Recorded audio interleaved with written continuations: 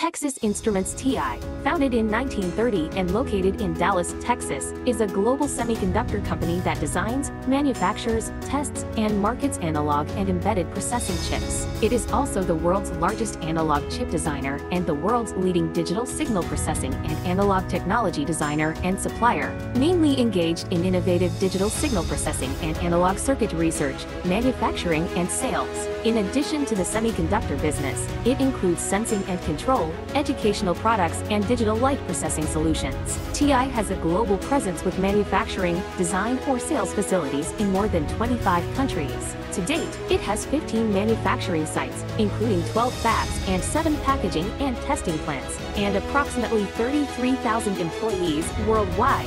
It produces tens of billions of chips annually, mainly for the industrial and automotive markets. It provides more than 100,000 semiconductor products to 100,000 companies, and holds more than 40,000 patents. From a petroleum geological exploration company at the beginning of its establishment to an arms supplier and then to an analog chip giant, TI's main business has undergone many changes.